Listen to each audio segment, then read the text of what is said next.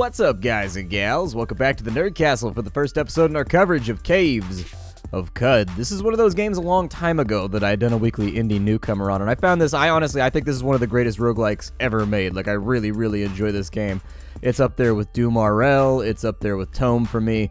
It's a game that I've always wanted to do a series on, but we never really had any space on the channel, so I couldn't squeeze it in. As of right now, we have space on the channel. Now, I know I said on Twitter that it was a toss-up between this and The Long Dark. You're probably still gonna get The Long Dark, because honestly, Caves of Qud is one of those games where you don't tend to survive for very long, and so chances are this is only gonna be like a 4 or 5 episode series before we move on to something else. If you've never seen Caves of Qud before, it's a classic roguelike in which you're a character in a post-apocalyptic world where there's all kinds of mutations and weird things going on. This is a strange game, and that's actually one of the reasons why it's so near and dear to me. A lot of games kind of toe the line, and they are just bog standard fantasy RPGs with orcs and goblins and trolls and that kind of stuff. This is a game that's a bit more like Dune meets Gamma World meets Fallout meets... it's got a lot of influences in it. This game is definitely drawing from a lot of different locations, but I think you're going to like it. So here at the beginning of the first episode, the big thing that we're going to jump into first is that we need to create for ourselves a character. I'm going to do my best to treat this like a tutorial as well, meaning for the first episode or two, I'm really going to kind of narrate what keybinds I'm using and what I'm doing, because in the same way that this is a classic roguelike, there are a lot of hotkeys that you need to know in order to play the game properly. So without further ado, let me get my mouse off the screen right there, because we're not going to be using that anyways. This is very much a keyboard-based game. I'll do my best to get you up and moving and playing Caves of Qud, at least at like a novice level by the time you get to the end of this series. Although in all honesty, we could die right at the beginning of this episode, and you would just never... It happens. It's a roguelike. Sometimes you walk into a room, and you get sawed in half by a minigun wielded by a guy with horns and 14 arms. That's just the way Caves of Qud goes. It's a cruel mistress. So it's time for a new game. Let's play. I wanted to create a new character. I do have a very successful character. No, I don't. Never mind. He died. Wow, that's kind of a depressing feeling. I had a character that was going really well last night. I played for a couple of hours, and he lived. He lived for a couple of hours, and it went fantastically. I'm actually going to modify his build, though, and we're going to play him here today. Two options. So when you start the game out, you have two options. You can go with a mutated human, which means you get to play around with the mutations, which to me, I think is one of the major mechanics of the game that makes it interesting. Or you can go with true kin, which means that you're one of the last remaining humans whose genome has not changed. The cool thing about the last remaining humans is that they can rebuke robots. You know how in D&D clerics get turn undead? Well, true humans can do that in this game. So if you come across robots or any type of weird automated facility, you have the ability to essentially turn robots. I assume that's because robots view anything with a mutated genome as maybe an enemy. The storyline is not super clear about it, but a true human would be free of those defects, and so I'm thinking that maybe the true human has some mandate over the robots, some kind of Asimovian, I don't know, some kind of Asimovian command over the robots in one respect or another based on the way that they were programmed. They start with really high stats, so an unmutated human starts with amazing stats.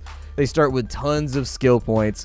They can rebuke robots, and then the Templars tend to like them a lot too, although I don't think I've ever come across the Templars. Mutated humans, on the other hand, are a bit more interesting in that you can do all kinds of stuff. You can grow eyeballs, you can get eye lasers, you can get psychic powers. If you're mutated, you have more options to draw on, whereas if you just wanted to make like a gun monkey character who just goes in and beats everything to death and doesn't have a whole lot of triggerable abilities, you would want to go with the true human, the true kin. I'm going to go with a mutated human because I think it makes for more interesting gameplay in this playthrough. Now we've got a number of stats that were probably, they could have had satire. It would have spelled satire right there, S-A-T-I-W-E. All they had to do is change whatever willpower is into something that starts with an R, and your stats would be allocated by satire. The first thing we wanted to look at, so my character as we play through, I'm thinking about making a psychic character who brainwashes enemies and uses force walls to force the enemies to attack me from directions where I can manage them. I'm also thinking about making him a ranged character.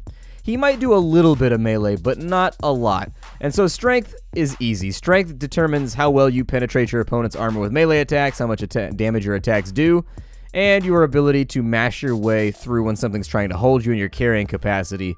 I would just take that one up to like there. You don't want to have too many minuses on strength, because if you do, you're not going to be able to carry enough loot to ever be efficient when you're coming back to town and buying and selling and stuff like that. However, If you take too much strength, it's actually going to hurt your other stats.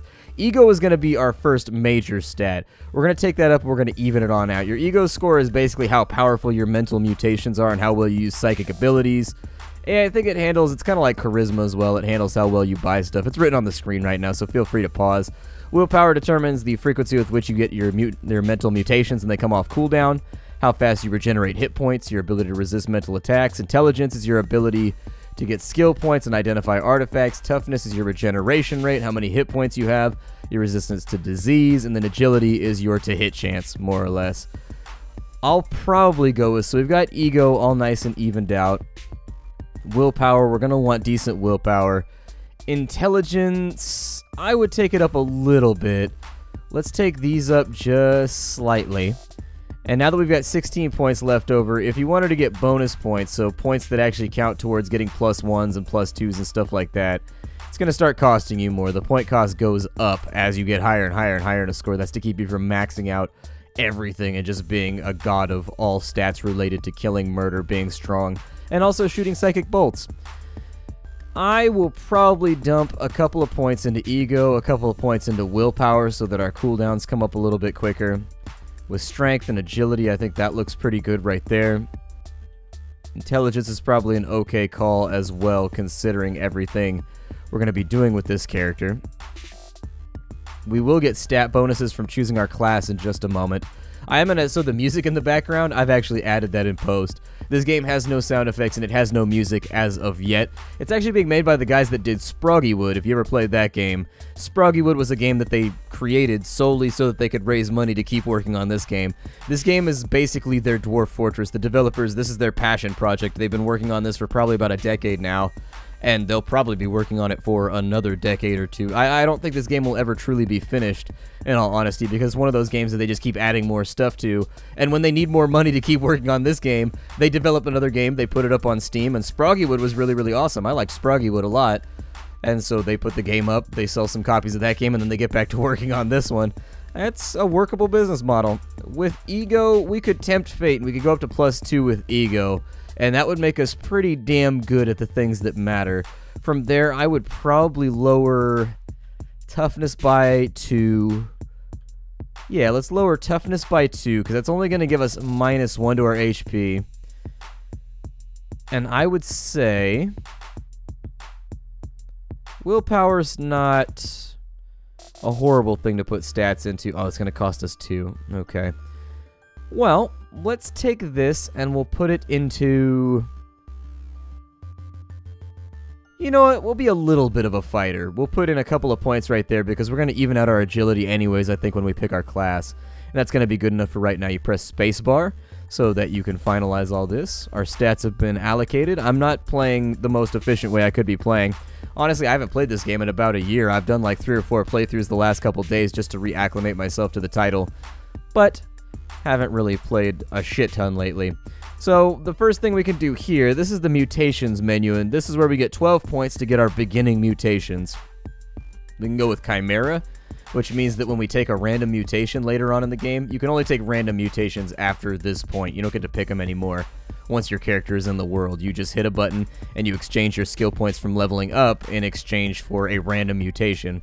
Chimera and Esper, they both give you a relative level of control over that.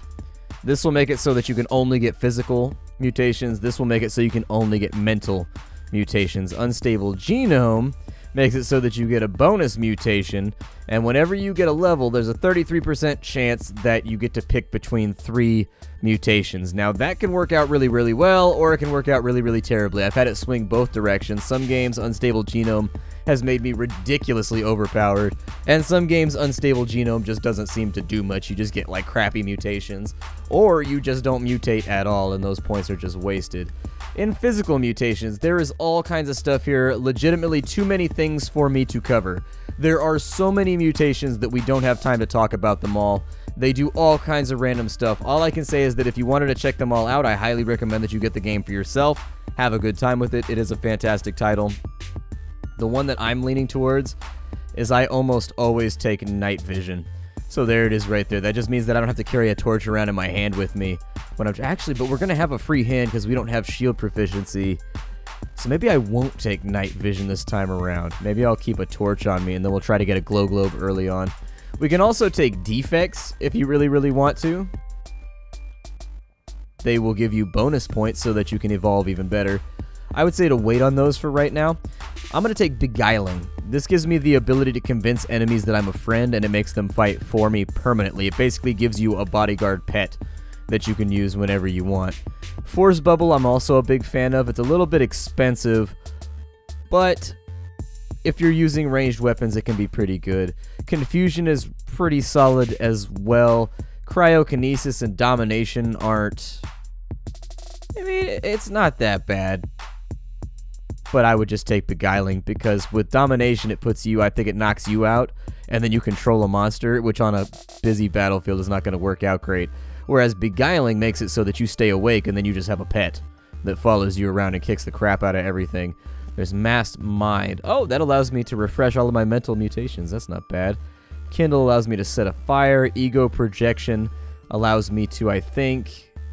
Yeah, augments a attribute to allow you... That's not... I'm going to take that. I'm not going to take that right there. Pyrokinesis is interesting. I'm going to do Siphon Vim. I've never taken that one before, and so I think it might be interesting. That allows me to siphon someone's life force over 20 rounds, and so it lets you regenerate 20 HP, 1 HP per turn, off of an enemy that has come inside your area. Mental Mirror, Psychometry, Teleportation. Time Dilation is pretty good. I would say that it works out alright. We've got Amnesia. We've got Blinking Tick. Makes you teleport uncontrollably. Evil Twin.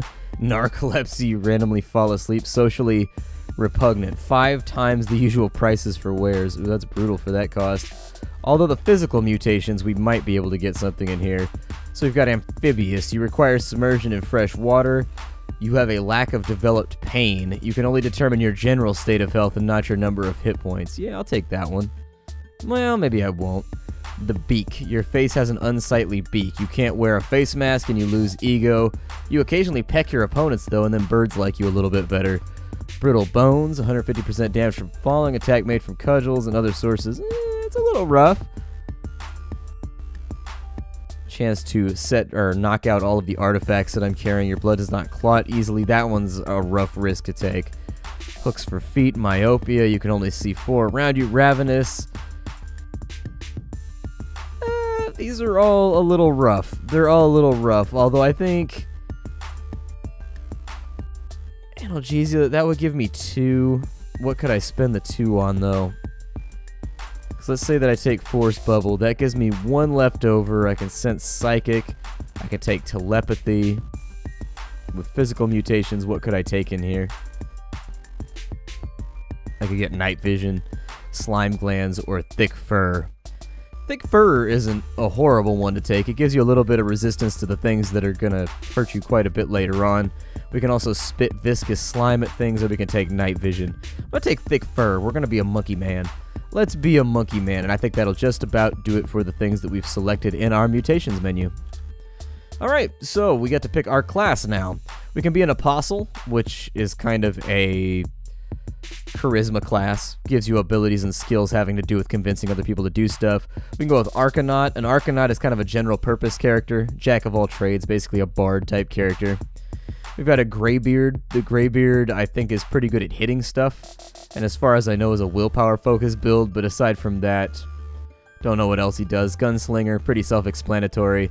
Marauder, a berserker, or a barbarian, basically. A pilgrim, kind of like the Arcanaut, but more willpower based. Has abilities that have to do with getting your abilities to cool down faster and making yourself not eat food, stuff like that. Nomad, weird all-arounder character that's really, really good with outside stuff.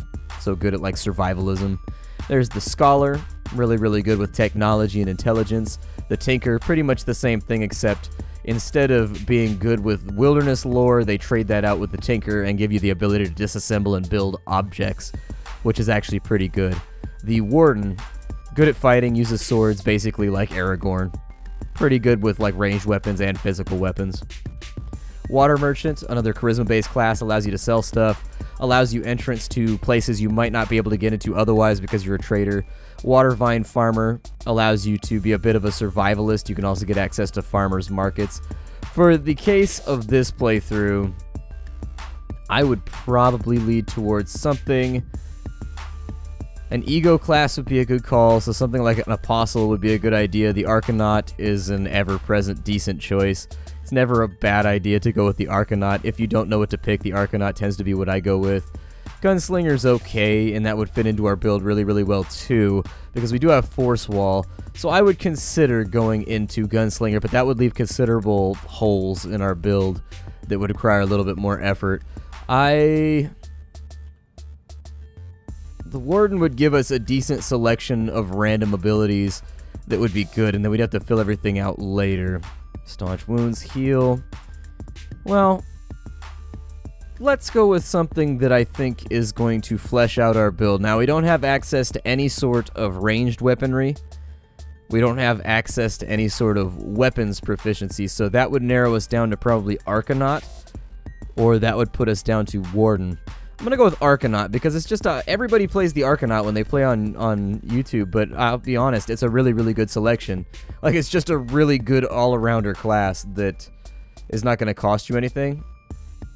Warden's not a bad call either, although Tinker would put us in a really, really good spot because then I could build stuff and fix things. Fixing things, kind of, everything ends up broken in this game. Yeah, let's be a Tinker. It's weird how that took a turn, although that leaves us with no weapons proficiencies. So we won't have any weapons. Luckily, we can brainwash something else to fight for us, so it shouldn't be too bad. There's our final build. Let's go ahead and start the game off. What was our name? We'll call him Albrecht. Always liked that name. On the 4th of Shwut-Ux, you arrive at the oasis hamlet of Joppa, along the far rim of Mograyi, the Great Salt Desert. All around you, moisture farmers tend to groves of Viridian water vine. There are huts wrought from rock salt and brine stock. On the horizon, Qud's jungles strangle chrome steeples and rusted archways to the earth. Further and beyond, the fabled spindle rises above the fray and pierces the cloud-ribboned sky. So there's our little character right there. We're the white guy at the bottom of the screen. I have been known to be the white guy over the course of my life. There's a bunch of stuff that you could do in this first little town of Joppa, but I wanted to point out they added little torches and stuff. The developers, every time I play this game, I usually take, it's kind of like Mount and Blade Warband for me. Every 6 months I play this game. And when I come back, every single time there's a bunch of new stuff in the game. Look to the north, the zealot yells. Journey to the 6-day stilt and pay homage to your saviors. Well, the first thing we want to do is talk to this guy. The nice thing about this title is all contextual actions are controlled with the space bar. So we just press space, and if there's an action that can be taken adjacent to your character, it will automatically take that action or ask you what action you want to take. Live and drink, my friend. May you find shade in Joppa. What can you tell me about Joppa? Well, you would be wise to speak with Elder Iridad. Look for his hut to the north. I'm in search of work? Some critters are eating our water vine. Farouk claims he saw one slicking around a vine patch. Ugly little thing, he says. Pale, white, 8 legs, and an ear-splitting whine. Noticed a bit of red dirt in the water vine pool, the same that we find in the soil at a nearby cave to the north that we call Red Rock. Travel there. Kill as many of these critters as you can and bring back the corpse of one too. Elder Iridad will reward your efforts. Then I will do as you ask. You can also press the L key to look at stuff if you just wanted to look around town. It's a torch sconce right there. This guy over here is Mehmet. Years of the desert have taken their toll on his body, but he commands your ear with his voice like few other men, and you wonder what sovereignty he might have come to were he not born a moisture farmer. He is loved by villagers of Joppa. He is admired by oozes for penning a moving poem. He has no enemies, though. Every ally and every character in this game has a random backstory and history, and what you'll find is that sometimes Mehmet is hated by monkey men. It's just hated by monkey men because he spit in the eye of one of their leaders or something like that. Every character has their own little backstory, and so if you're into stuff like that, this game could be tremendously interesting. This guy over here, what is he? The Zealot of the 6-day Stilt. He preaches the chromaic gospel of the mechanimists. Precious saliva flies from his cracked lips, but he's too wrapped in the music of his words to notice. He has the Canticles Chromatic, verses 17 through 24. Okay. Let's go back inside over here. We want to close this door using the space bar and the directions key because we want to rob all these houses of their treasure. Sometimes you can get some very, very nice stuff to start out with just by going through these chests, and so it honestly tends to be the first thing you do. There's a cape right there. There's an artifact of violet tube. There's a vine wafer. There's 2 copper nuggets, which are a trade item. There's a plastic tree, which is a trinket or a curiosity. No, don't disassemble it. Oh, no, I disassembled it into scrap crystal. I could have used that as a throwaway for a quest that's coming up. Damn. All right, well, that's disappointing. I wish that that had not happened, but we are good at disassembling things, so maybe it'll Ooh, kitty. Hey, what's going on, kitty? What are you doing? Kitty, no. What are you doing, kitty? You pet Cephas, or Sisyphus, for good luck. Sisyphus says meow, and you start to glow. I'm glowing. One star ribbon night, a raycat crossed the marshy loam and wandered into Joppa. The water vine farmers, wakened by the joyful cries of a small girl, gathered around to revel at the favorable omen and extol the generosity of the beetle moon. Since then, Sisyphus has spent his days curled under the shade of brine-stock huts and sauntering over dirt paths. So long as he's approached with care, he welcomes the hands of friends and strangers alike. He's a phosphorescent, docile cat. He has bite and claw. That's his abilities. Hooray! You gotta watch out for that mystical art of claw. Somebody starts throwing around claw. It's terrifying.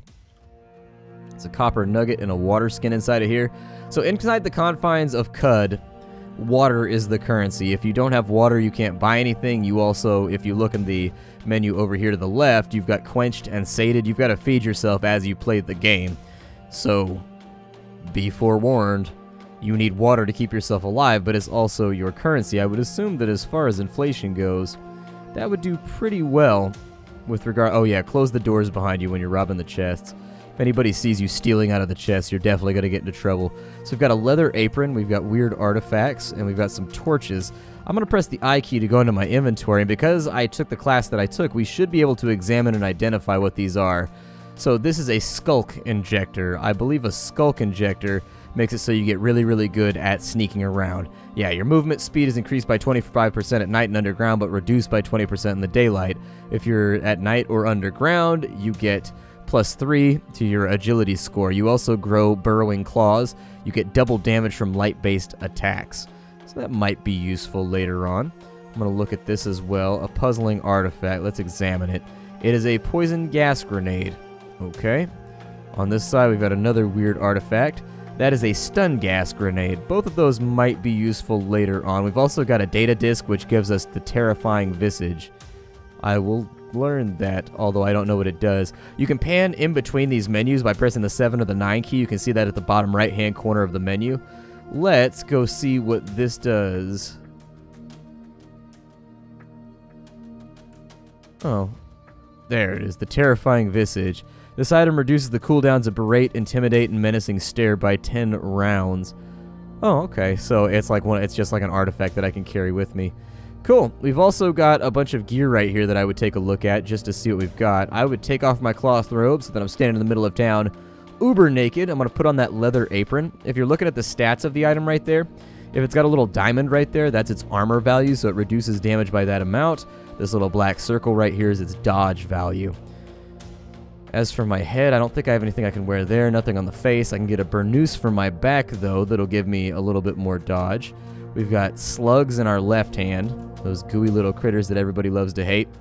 I will put a bronze dagger. Well, no, we'll keep the hand axe, I guess. If you're looking at the stats of the weapons, this is the penetration value of the weapon. It cancels out that much armor when it hits the enemy, and then once it gets through the armor, it does 1 dice roll of 3 damage. If you've never played D&D before, that means you've got a 3-sided dice, you roll it, it will do between 1 and 3 damage. That's all. Don't think we have anything for our hands right now. As far as our feet go, we don't have anything there. With the held throwing weapon, I'll probably get a stun gas grenade just in case I end up needing it. For my left hand, I would put a torch in there because we're not going to be able to see without it, so I would recommend having some torches around. There's not going to be anything else inside this area. Instead, what I would recommend we do is there's a second quest in town over here with this guy. So we're going to come talk to him. Tensile strength of Reblon, but it's lacking in dino elasticity. Retro-threading the M-band might probably, Oh, I didn't notice you there. It's because I was ignoring you. Nothing a trace yield of synthetic linseed solvent. Unexpected deviation from the Clank constant. Do you really need to disturb me right now? What are you, some sort of treasure hunter? At the very least, make yourself useful and bring me a knickknack from one of the caves. I might just reward you. Where can I find the cave? There are caves everywhere, you dolt. It's Qud. Try the rust wells. They're to the east of here. Alright, I'll get you a knick-knack then. We already have knick-knacks. We have a skulk injector and we have a poison gas grenade. I'm going to give him the poison gas grenade. So we've completed the quest. That'll give us 75 XP. It appears you may be useful after all. Now, go get me another one. If I have to. And I'll actually give him the skulk injector, because it's valuable, but... Well, actually, no. I may use the skulk injector to trade. We're going to find plenty of artifacts and whatnot as we go into the caves in the next episode.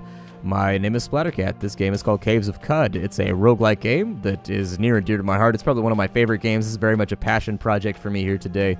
I always wanted to play this on the channel, and so now I have the opportunity to invite all of you to play it with me. I will see you all when next we meet, which will probably be tomorrow. Caves of Qud, get it down below. If you like what I do here on the channel, check out the Patreon that I have. It funds a Discord channel, it funds giveaways and all kinds of fun stuff like that. I would check it out. You also get bonus VODs like a week earlier. You get like the unedited version so you can see what I'm working towards right now. Text reviews, stuff like that. Just little bonus things to say thank you for supporting me and making sure I don't starve. I will see you all tomorrow. Bye-bye, everybody. It's been fun.